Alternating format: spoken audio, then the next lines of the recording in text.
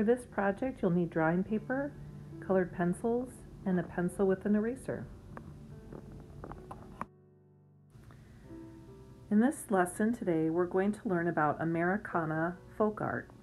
This term is used to categorize many different images that reflect the charm and nostalgia of America's past.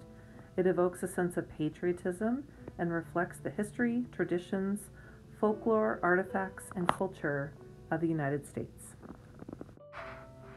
What are you noticing about this artwork? How are the images similar? If you had to describe Americana artwork to a friend, how would you describe it?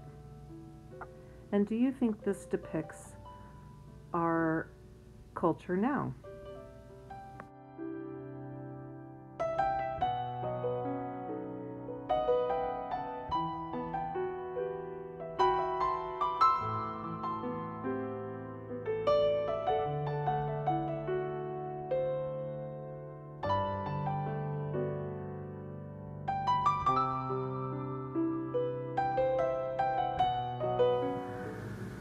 Hello, so this is the art project we're going to be doing today. You've seen some examples of Americana folk art, and this one is going to have this big representation of the American flag in the background, and really this fun patchwork, kind of patchwork quilt look to the landscape in the front, and just a really traditional, typical house that would have been kind of stylized but very typical of the time period. So what you're going to start with is a pencil, and we're going to draw in the landscape. So we're going to draw in some of kind of this main from one corner kind of to the other side of the page. And if you look at the portion of the paper about halfway, this is maybe the bottom fourth of the page. And then I'm going to create just a few more kind of rolling hills in the background. And then I'll kind of do another one here. And I actually think, I wish I'd done this one just a little bit, maybe higher. So the nice thing about kind of sketching this in with pencil first, we can kind of get this right, because we're going to use just a pencil, and we're going to draw a very linear, straight-lined house without using a ruler. If you'd like to use a ruler, you can, but we're going to try doing it without, and just practice what it's like to kind of draw straight lines freehand, and you can erase them if you need to. So the house is going to go right here, and we want to leave the good kind of top portion for our flag. I would say that maybe the top couple of inches. And so our house, we want the roof line to be somewhere about here. So you can draw just a really light line that's going to eventually be the roof of the house. And starting, if you look at this kind of hill you made here, and this is going to be the kind of the valley between these hills that the house is going to sit in. And so we're going to draw just a straight line. It's probably just the length of, not quite the length of from your knuckle to the end of your finger. And then if this is the roof line, we want to draw an angle up to our roof line. I might want that to be just a little bit taller for my roof. We can always erase that. And then you're going to draw, this is going to end up being like a triangle for this roof, but we're not going to draw this baseline of the triangle. So you're going to draw just this kind of sketch line, and you want it to try to line up with this point, even though you're not going to draw that line. And then I'm going to draw this corner kind of right where that imaginary line would have been. If you want to kind of mark that, you can. And this line is going to be the other side of the house. And I'm just going to do that slightly That was a little angled. I want to make that a little straighter. Okay, so that's our starting point of the house. I'm going to erase that. And that roof line was a little bit of a guiding line, and I didn't end up using it, but that's okay. We're going to erase that. And we're going to draw from the roof line, because you want to draw out a line that this portion of the house is going to be a little bit longer than this face of the house. And so you're going to draw that out and then have an angled line come down that's going to match this same point.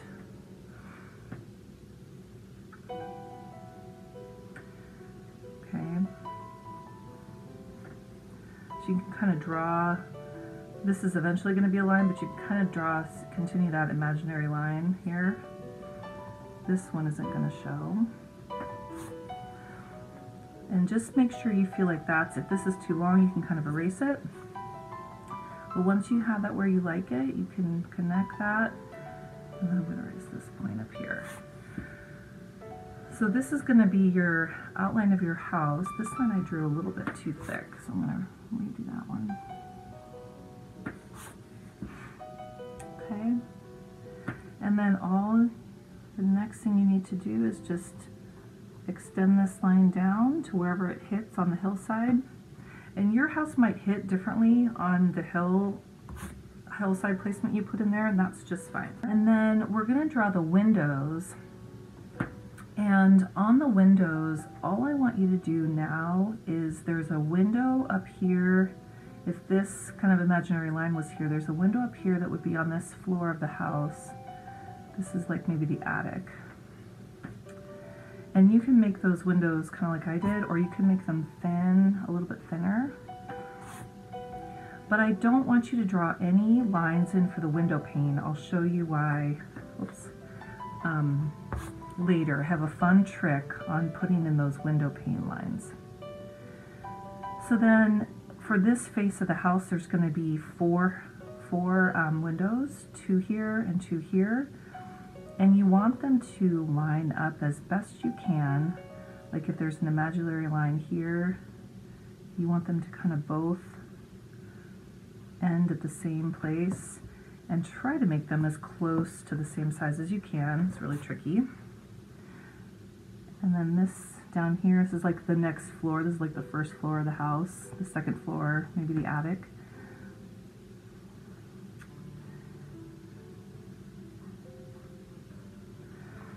Okay, and remember to draw, we're just sketching it in kind of lightly.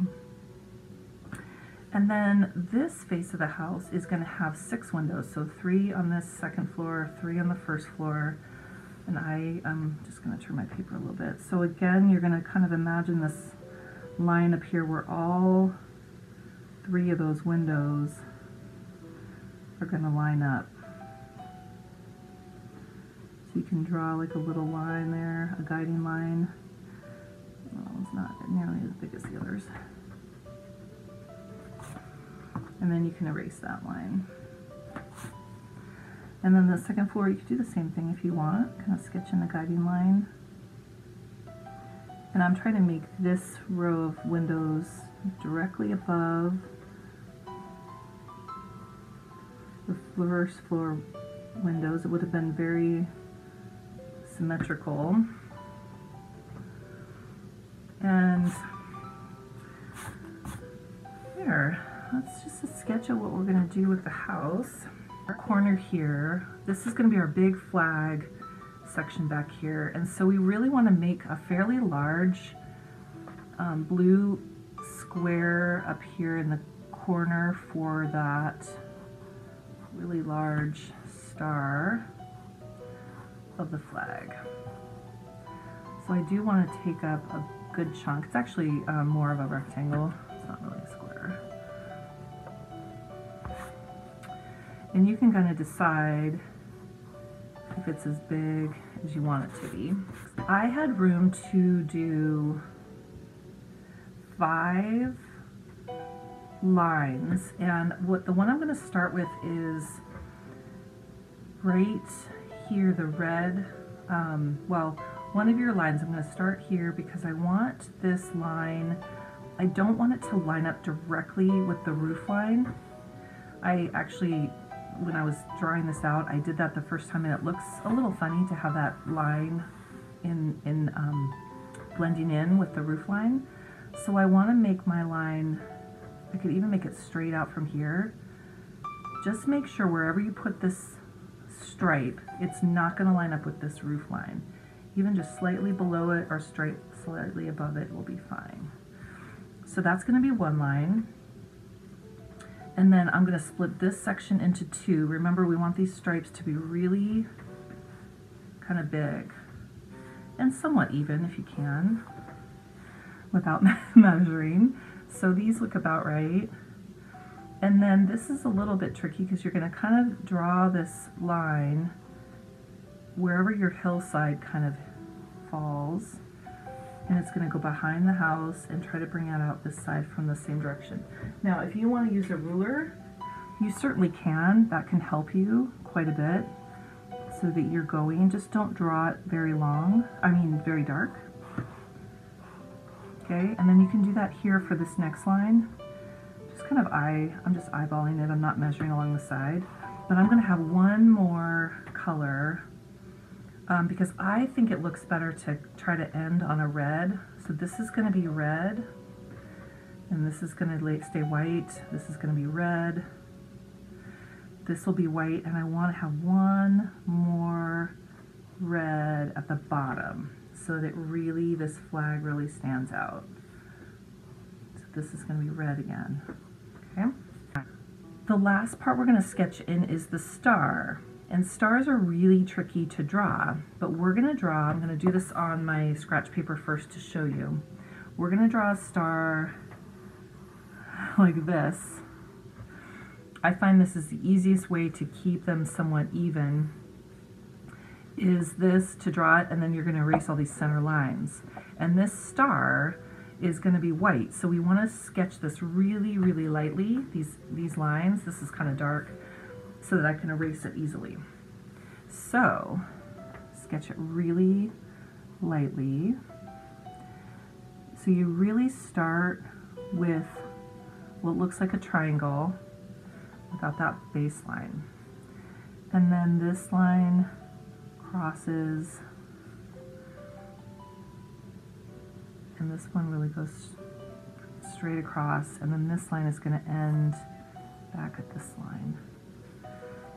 Okay, and it doesn't have to be perfect, but I like how that looks. And you're going to try to make it fill as much of this space as you can. It's going to be really large. Remember, this folk art is very stylized, big representation of Americana, the American flag. Okay, so I like how that looks. The first tree, I think it's important to, if you put it above the red, it's going to not show as much. So I think you want your tree to start on this first landscape line. And I'm just going to draw it really lightly because we really want the color of the tree to be used, the colored pencils. So I'm going to draw a trunk that goes up probably the length, most of my finger from the knuckle to the end. And then this tree, again, it's really stylized. It has just a couple branches. You can put one in the middle if you want. And then this tree is going to have just kind of the, see, I'm going into the red there. I don't want to do that. So my tree needs to be a little shorter. So my tree might go to here. And I want the top of my tree just to stay, and I'm just drawing kind of the general outline of that tree, and then we can erase some of those landscape lines, but you get the idea. It's just kind of the general sketch of the tree, and I'll show you how we'll do we're going to really draw in with our colored pencils. So just sketch in kind of the general look of your tree, and I think it's easier to have it below that red section. You can put it in the red section if you want. You'll just have to color carefully around that so that the tree shows. There's another tree we can put over here. Again, this is my white section, so I want it to kind of stay here. So I'm going to draw it from, I want the main part of the tree to be up here. And this one can be a little bit smaller than the other tree. Again, these are kind of very stylized looking trees. They just have a trunk. And they would have been deciduous trees, because colonial, this would have been the East Coast, and they have a lot more trees that lose their leaves in the fall than we do here in the Northwest. Okay, so that can be another tree. You can make that one smaller if you want, whatever you like. All right, we're going to get started on the next phase of coloring in our picture.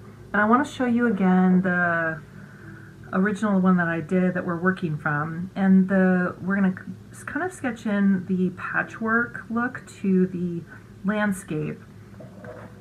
And then we'll start, I'm going to give you a few tips on and tricks on doing a few different techniques on the coloring, and then I'm going to let you work.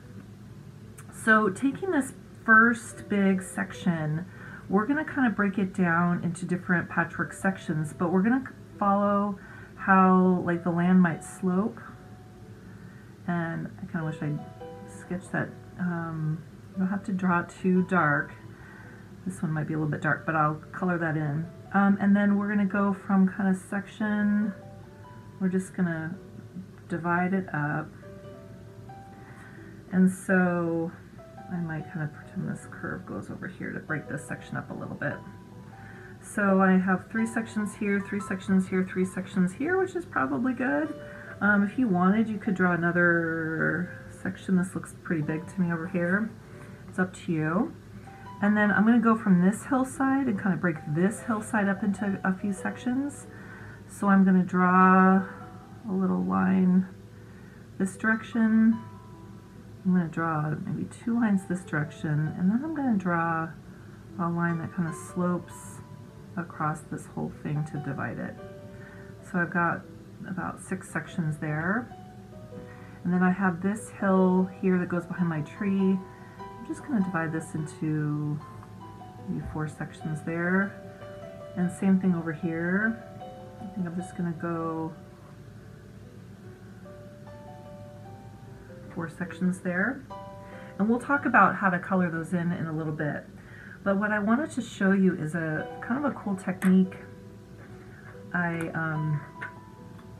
kind of experimented with, and it worked out really well. I was trying to figure out how to do these windows and show the window panes, and to color that really carefully with the white lines is very hard. But I found a cool way to do this. So the first thing I would suggest is for this, I think because we're trying to be really precise with our lines, really making sure your pencils are sharp, if you can keep them sharp as you're coloring. So what I would do first is outline your windows. I'm going to just do a couple of them to start with to show you this technique. Okay, and then if you have a white colored pencil, they usually come in some colored pencil sets. If you don't, I can show you another way to do this, but or you could use a really light, maybe a light gray. And I'm going to show you white. If you draw a line and you can't see it, but you're going to draw 2 lines down the center of your window, and then you're going to cross, you're going to divide it into, so basically you're dividing it into 6 sections. So 2 lines going vertically and 2 lines going horizontally. And then what you're going to do is just color this over lightly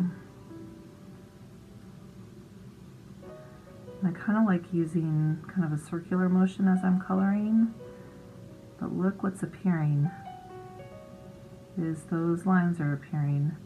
And then I'm starting to just kind of define the darker sections by not coloring over the white section too hard. So I'm just kind of darkening. So look how cool that looks.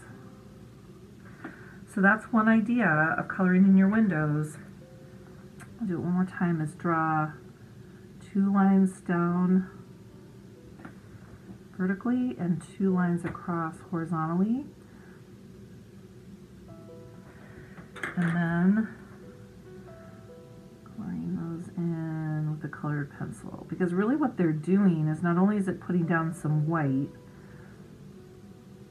on your white paper, it's also making, you can kind of feel it, you're making indentations into the paper. So if you don't have white, you could draw really light pencil marks that'll put the indentation in, and that should work just the same. Just kind of coloring around them a little darker. All right, so the other part I want to show you is that when we do the coloring of the grass, the patchwork grass, you may, in your set of colored pencils, you may have just your standard colors. Oftentimes you do get 2 colors of green, depends on how many colored pencils you have, but you usually have a brown, a black, and a yellow. And these are colors I would pull out and make sure you have really sharp tips. And these are the colors we can use for the grass. Now if you have a really fancy, I love to use colored pencils, so I have lots and lots of colored pencils I've collected. So I have lots of different shades of green and brown and these colors. But this is all you would need to do the different sections. So we're just going to start with one. Pick any section you want, and I'm just going to pick my, this is just my green color. And I'm just going to color it in lightly. Because what you're going to do, colored pencils work really well, I'm not going to worry about that, really well with shading. And you don't have to worry too much if you go outside the line here a little bit, because this is all going to be grass eventually. So you're going to decide each patchwork next to each other. They're going to be a variety of light, dark, and different shading with different colors. So I'm going to put down my green, and I could leave it just green, but I'm also going to show you, look what happens if I add yellow. And I'm not going to color in all of it, I'm just going to put a little yellow here and there. Now when you look at it, it looks like a yellow-green or a little bit lighter shade. And if I do a regular green right over here, again, I'm using that same green I put down here first. If I do just plain green next to that yellow green, you can notice a difference. Now the other kind of thing you could do with the brown is you can color a section brown and then layer that, I'll just show you this look, layer that with a little bit of green. And notice I'm kind of holding my colored pencil so I can really lay it flat. So this is going to be a totally different patchwork color look. So as I keep going, I'm going to start getting this, I'm going to show you this one again, this patchwork look, and just enjoy how that ends up looking. Yours will look different than mine, of course, and just see how that kind of turns out. Continue coloring, and you can use this as an example if you'd like, but enjoy the process of learning how to layer colors and making your Americana folk art.